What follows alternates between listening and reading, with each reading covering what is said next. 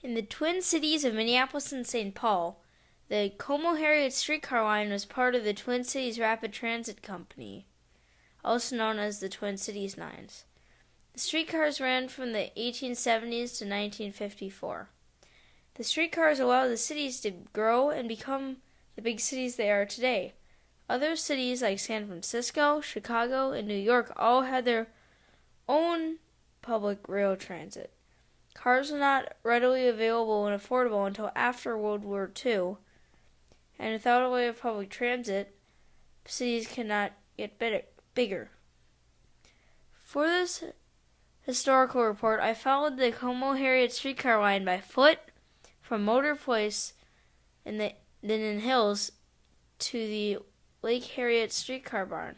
From there, I met with Aaron Isaacs, a local historian and author, to see more. From there, we drove through uptown and downtown Minneapolis, across the river to St. Paul to the State Fairgrounds in Como Park. Later, we drove to the St. Paul Cathedral to look at the ruins of the Selby Hill route, which later became the tunnel under the cathedral. People used the streetcars as a way to get to work and for recreational activities. Kids used them to go to school. Sometimes schools would charter a streetcar for field trips, just like schools charter school buses today.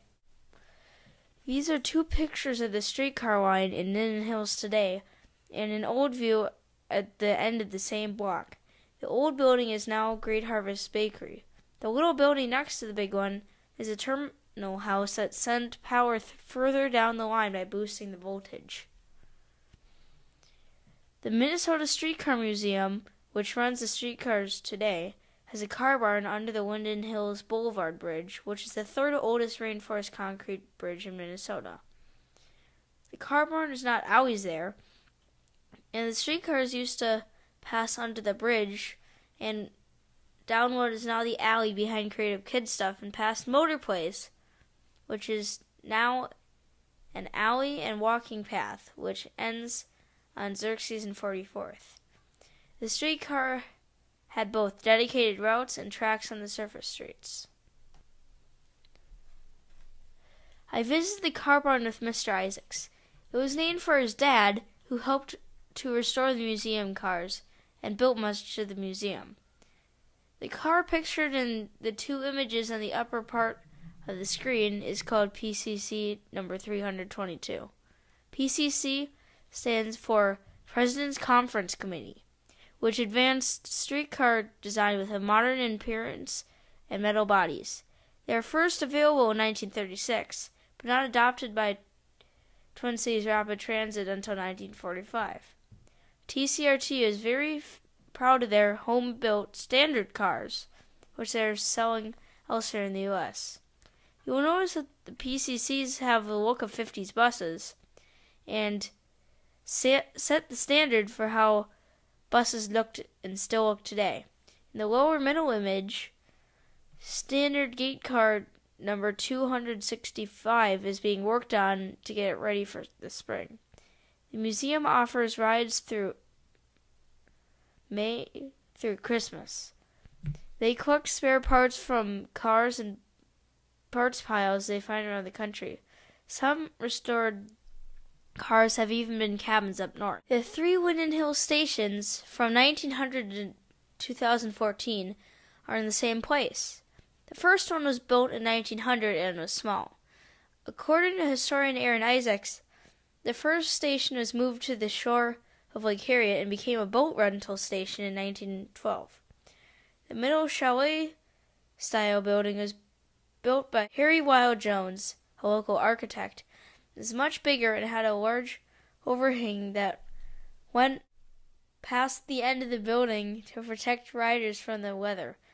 It had an ice cream shop on the main floor and a holding cell for the park police on the basement. They were both torn down in 1954 when all streetcars were put out of service. The current one is an exterior replica of the original 1900 station, built by the Minnesota Transportation Museum in 1973. The TCRT built the big pavilions, much bigger than the current bandshell at Lake Harriet to attract more riders for recreational purposes. So many people came to these concerts that they had to build a much larger station at Lake Harriet to make room for all the riders. These images are all on the East Calhoun right-of-way. It is part of the line that extends north from Lake Harriet and used to cross over 36th Street on a bridge. I walked the right-of-way until 28th Street, where it becomes an alleyway that turned east on 31st Street. You can see a house with funny angles at 31st Street, which was built inside of the track radius. On the left side of the alley was the car alley where it splits on the red circle. On the right side, which is now concrete, were the tracks. A much older track used to run here, part of the horse car line, which were pulled by horses but on light tracks, and were preferred to horse-drawn road carriages, which were a very rough ride. You can see on the left side of the screen my hands compared to a cross-section of track, which is now a fence post built in the 1880s that still stands today. The fence is made out of old horse car rails. These posts are the only known pieces of horse car rail left in the Twin Cities. The image on the left is from 1914 at Lagoon and Girard in uptown Minneapolis. You can see the tracks and granite Belgian blocks that were built around the tracks. The image on the right is a diagram of how the tracks are built up into the roadbed. The image on the left is a large warehouse building built in 1885, now called the Colonial Warehouse on 3rd Avenue North and 3rd Street. It was originally built as a cable car power station and car barn.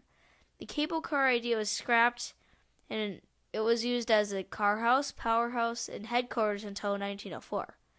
A much larger powerhouse was built on the river later on. Cable cars are very good in hilly situations, but not good over long stretches in intersections. With 900 cars in operation, TCRT built this power plant on the left in 1920 to provide power for the growing system.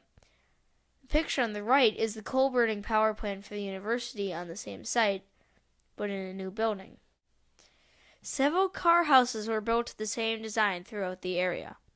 This is where streetcars would park overnight and do small repairs. This is one that still exists today. The Snelling shops is where the more major repairs were done. Each streetcar would be overhauled every 5 years, basically taken apart and rebuilt to keep them working and safe. In the 1920s, when very few people had cars, streetcars were the way that everybody went to the state fair. These two pictures are of the same view. The 1910 photo on the right shows a big right line of streetcars in front of the grandstand at the fair. The image on the left from 2014, 104 years later, is of the same area, but the view of the grandstand is hidden by trees, and the parking lot is now paved. The streetcars and tracks are now gone. All the images on this page are of the same area, about 100 years apart. This is the bridge in Como and station at Como Park, near the end of the line in St. Paul. It is just east of Como Zoo. The bridge is now in ruins, and no one is allowed on it or under it anymore.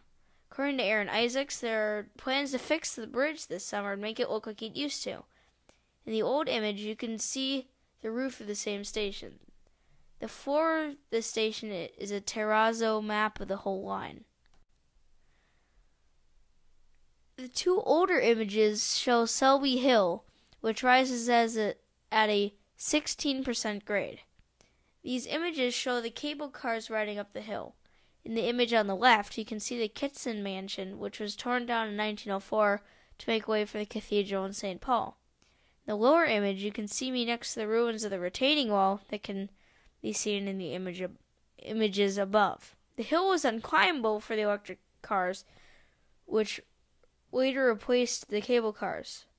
After the conversion to electric cars in 1907, the Selby Tunnel was dug. All these images are of the Selby Tunnel. Now, the tunnel is blocked off from access and no longer used. You can see me on the tracks for reference and scale. The modern electric streetcar uses what is called standard gauge, which is the same for all freight and passenger trains worldwide. 4 feet 8.5 inches. The characteristic bell-shaped caps and metal power poles were made in St. Paul. The image on the left is of a pole in Minneapolis at the turn of the century. The pole on the right is currently in Como Park. It is likely the last intact metal streetcar pole in Minneapolis. There's still a piece of old copper wire attached to it. These images are from the interior of the 2 restored standard gauge cars, numbers 265 and 1300, from left to right, respectively. These cars are both in the collection at Lake Harriet. I would like to give my thanks to Aaron Isaacs and the Streetcar Museum. Thank you.